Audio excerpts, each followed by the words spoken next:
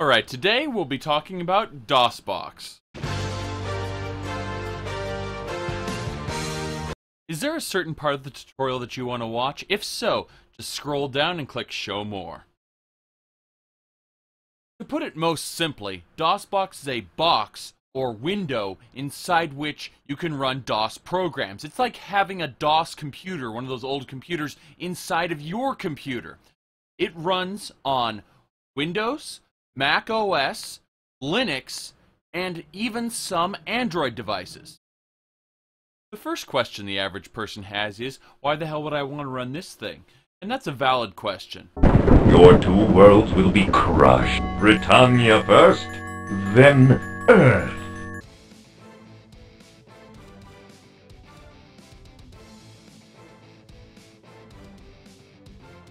Many of the games we play today have their basis in DOS. Fallout, Elder Scrolls, Command & Conquer, most of the Star Wars games all had their roots in DOS. What does that mean? The earliest games in those series don't actually work on Windows, Mac, or Linux, but they will through the use of DOSBox. That's what it's for. It's a DOS emulator, and it will let us play the games that started it all. The purpose of this tutorial is to help you get, install, and set up DOSBox for use in DOS games. Keep in mind that the installation procedure for each DOS game will be different. DOSBox is 100% free for Windows, Mac, and Linux. Simply go to DOSBox.com. Scroll to the very top of the page. You'll see Downloads as a link. Then simply click on the version you want. The Windows version is the most common that people grab, but if you have Mac OS, for example, you want to grab this one, and Linux is based on your distribution. At the time of recording this, DOSBox Turbo, which is the mobile app version of DOSBox for the Android, is available on the Google Play Store for $3.49. The emulator is fully network capable and includes virtual keypad support. The installer for Windows is going to look something like this. Go ahead and click Next, after which it's going to ask you Core Files and Desktop Shortcut. Your desktop shortcut is optional, Core Files is not. Go ahead and click Next. And now it's going to ask you where you want the program installed. Not a big deal. Install it to wherever you want. However, it should be an easily accessible location because we're going to be doing some work in the files in just a moment. Go ahead and launch the program to make sure it works. If it doesn't work, you'll want to contact DOSBox or try to figure out what went wrong with the installation. However, this window should come up. Go ahead and type EXIT to close the program. Go ahead and open up the DOSBox folder where you installed it to. It should look something like this. Do yourself a favor and go ahead and either open your Start menu or your Start screen. Now, in the very bottom of the Start menu, there should be a little search box, or in the case of Windows 8, the Start screen, you can go ahead and type in File Extensions, and you should find an option to show or hide file extensions. This will save you a lot of trouble later on with working with files in Windows. Go ahead and uncheck the box that says Hide Extensions for Known File Types.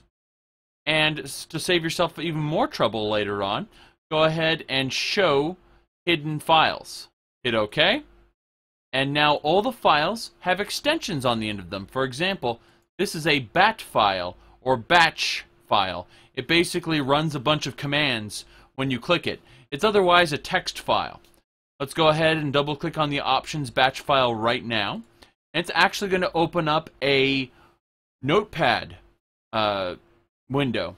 And the interesting thing about this notepad window, if we go to the save dialog, it's actually hidden inside a secret folder called app data. And it's all hidden from the common user who doesn't have hidden files selected. But here in the app data folder, you're going to be able to edit your DOSBox configuration. Alright, any line in this config file that has a number sign in front of it is commented. What a comment does is it basically means that this line is not run in the actual configuration. So The comments are used to give you information about the different fields, and the actual fields are being executed down here. So for example, full screen, it says whether it's going to start in full screen or not, and you can hit Alt-Enter whenever you want to switch between the two. It's false, meaning that it will not start in full screen, it'll be in windowed mode. Window resolution. You're going to want to go ahead and set this to something that you feel comfortable with. You can go to the Display Resolution Wikipedia page for a good list of resolutions based on monitor sizes. I like to keep mine personally about 2/3 of the screen. I don't like to have it full screen because I like to be able to mess around with windows and whatnot in the background while still running my DOS programs. Now as for output, output defaults to Surface or software mode. Basically, your computer handles all the rendering through the operating system, which isn't the ideal way to do things. We generally want to run our graphics through a graphics processing chip. So in order to accomplish that, Windows default is to use Direct Draw. An alternative is also OpenGL. Either OpenGL or Direct Draw should work. Now then, at the very bottom of the configuration, you're going to see an Auto-EXEC. What this is auto-execute. So whatever commands you put in here are automatically going to be run by DOSBox the moment it's booted up. One thing Windows typically screws up is this save as type.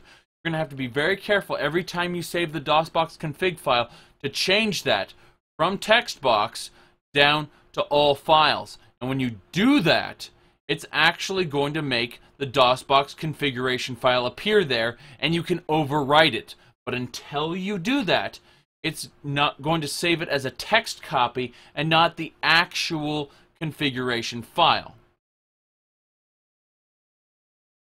Now, after you do that, you're going to want to take the .txt and delete that and make it DOSBox config again. It's going to ask if you want to overwrite it. Go ahead and do that. And that's going to change everything up. If you screw up the DOSBox config file to where you can't use it anymore, do a complete uninstallation and run it from scratch. Alright, so once DOSBox is running, this is the command prompt, the operating system for DOS basically. There was no graphical user interface, everything was done through text. So I'm going to go ahead and put up a reference guide on my website. That's bit.ly/dbtut1. And trust me when I say you're going to want to look at that reference guide, because there are so many commands in DOS, it's kind of crazy. But I'm going to go over some of the basic ones that you're going to need right now. The first command to look at, so the first command to really look at is mount. That's M-O-U-N-T. What mount does is it is a function of DOSBox, not of actual DOS. It's going to create virtual drives for you to be able to do stuff without actually messing up your real drive, because Windows doesn't give DOS full permission. It's playing in a little sandbox that is your window. So in this case, I'm pulling up information from my Elder Scrolls 1 Daggerfall tutorial. So I'm going to mount the C drive, that is C as C drive ES1A. What this means is that I'm creating a virtual drive of C. So in DOS, C is going to be represented by the physical location of your computer, your Windows computer, of C drive ES1A. So when I go to C drive, and to change drives, you simply put in whatever the drive number is and colon. Okay, so C colon is going to change the drive. Now that we're in the drive, we're going to show you how to list a directory contents. They're not called folders, they're called directories. So we type dir, and that's going to list everything that's in the directory. Now because it's the Arena installation for the game, you actually just see the Arena folder inside. So how you get from one folder to another is the change directory command. So we're going to do that right now. We're going to type cd, that's change directory, and space Arena, which is the folder we want to go to. Now, cd can be done several ways. If you want to go back to your previous folder, just go cd space ... 1 dot is your current folder. Watch, 1 dot goes nowhere. You stay in the current directory. 2 dots goes up a level. So, back on the C drive, we're going to go back into Arena. Just by CD Arena. Now we're going to do a directory listing here, and the directory has 168 files in it. It's too big to list. So what we do is we use a command arg. How this is done is we type dir, and then we put /. And what the / is this is a it's an attachment onto the previous command. So what we're attaching to it is W, meaning wide. Okay, so this is the wide view of the directory listing. So it tries to list everything in multiple columns. You still can't see everything. We're going to use another attachment to it. We're going to type dir /w /p. What P is pause. So it lists everything it can list, and then it pauses for you to hit any key. Now, there was some jokes about where's the any key. Well, just hit enter. Bam. It just displayed the rest from that point, that press any key to continue point. So now you've seen every file listed here. Now, obviously, running a program in the directory is very simple.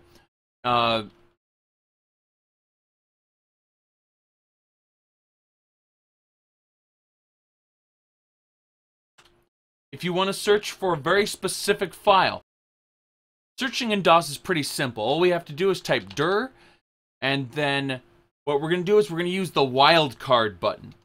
The wildcard button is the star key, followed by a period, followed by exe. What this means is it's going to look for any executable files. Executables are like programs.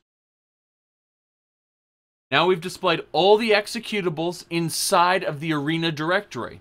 In this case, we're going to run a.exe. You can just type programs by their name while you're in the directory they're located in. You'll notice that a.exe having been run, runs the game, Elder Scrolls, the Arena. Now, other than that, there really isn't too much to getting programs to start. Installation techniques are different, but actually getting them to run is very simple. Other commands to know about. CLS is clear screen. If you got a lot of clutter, you want to start over for a nice presentation, use CLS. So we've covered how to mount drives, change directories, execute searches, and more. Now, as I mentioned, each game that you want to install and run will require very different procedures on how to get it done. Some of them, you'll just run an installation program. Others, you'll have to use a virtual CD-ROM drive. Now, I'm going to go ahead and explain the virtual CD-ROM drive really quick with my Daggerfall setup. Now, to unmount a drive, it's very simple. Just type mount-u, that's basically undo, and then the drive letter you want.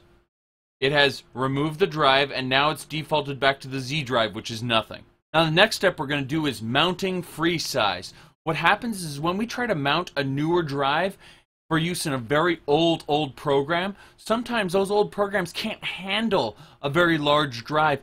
The programs will get confused and think that that drive has rolled over into negative numbers or some really stupid shit has gone on to where the drive doesn't have enough space to actually play the game.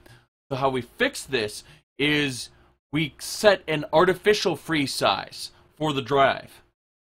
How this is done is we type mount C drive ES2D. So basically what I'm doing is I'm mounting the C drive to Elder Scrolls 2 Daggerfall.